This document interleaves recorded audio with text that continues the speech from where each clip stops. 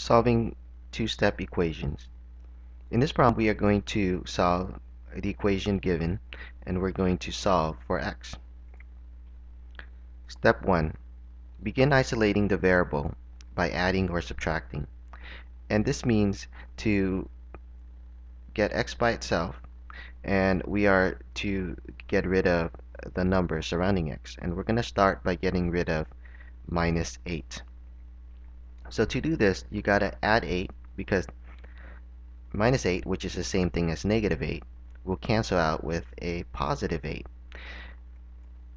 Now, if you do one thing on one side of the equal sign, you have to do the same on the other side to balance the equation. So our minus 8, which is negative 8, will cancel out with our positive 8, and 46. Add 8, that will get us 54.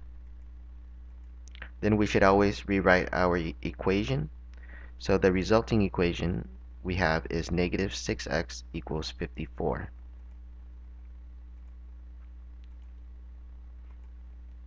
Then isolate the variable by multiplying or dividing. In this case, x is almost by itself. We just want to get rid of negative 6. Now this is negative 6 times x.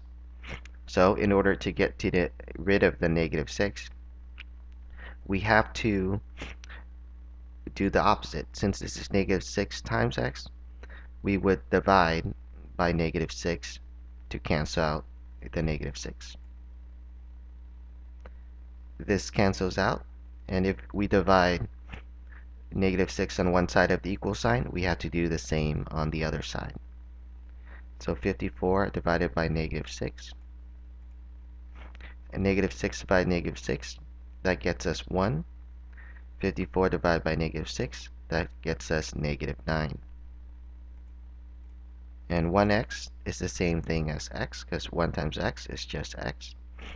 So now that we have x by itself, our equation is solved, and x is equal to negative 9. And this completes our problem.